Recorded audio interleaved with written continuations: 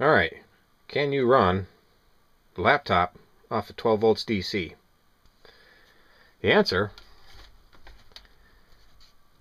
is yes, you can, if you have the proper adapter, which is basically a 12 volt to 18 to 19.5 volt step-up adapter, depending on what kind of laptop you're running.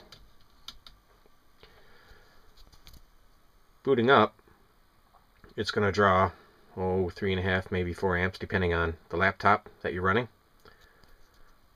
Sitting idle, maybe a little over 2.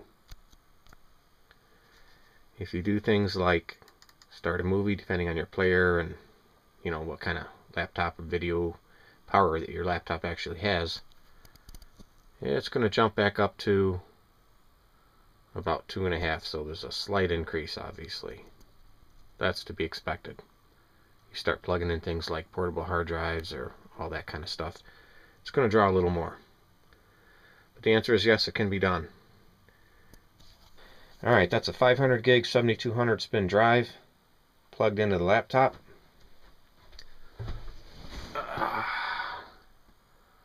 And sitting idle, it's drawing about 2.4 amps.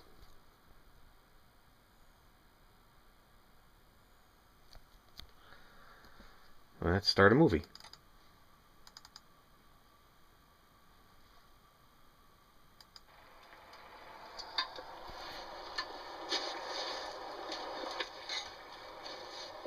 Drawing about 2.6, 2.7 amps. What is this?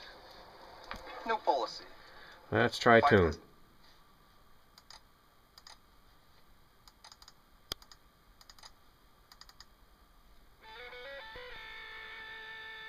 Drawing about 3 amps.